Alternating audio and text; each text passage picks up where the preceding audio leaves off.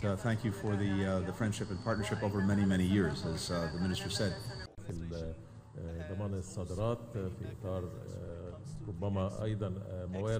There is no question that this is a very difficult moment. We've seen the horrific terrorist attacks in recent days. We've seen over many months rising violence that is affecting so many. As you heard very clearly, the condemnation from the United States of the terrorist attacks, the President, the Vice President, myself, and we deplore overall the loss of innocent civilian life.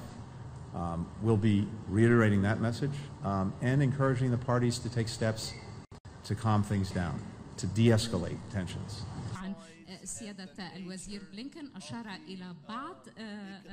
And Egypt, like us, is a stalwart believer in the negotiated two-state solution. The only path to a lasting resolution of the conflict and, critically, equal measures of democracy, opportunity, and dignity for Israelis and Palestinians. Israel and stripping them of their nationality. Israel has been demolishing Palestinian homes as well. That for the United States, as well as for many of our partners in the region, it is very important that we continue to deal with and work against, as necessary, the various actions that Iran is engaged in throughout the region and beyond the region that threaten peace and security and human life. We see that in the region with its support for terrorism. We see that for its support for destabilizing actions in a variety of countries.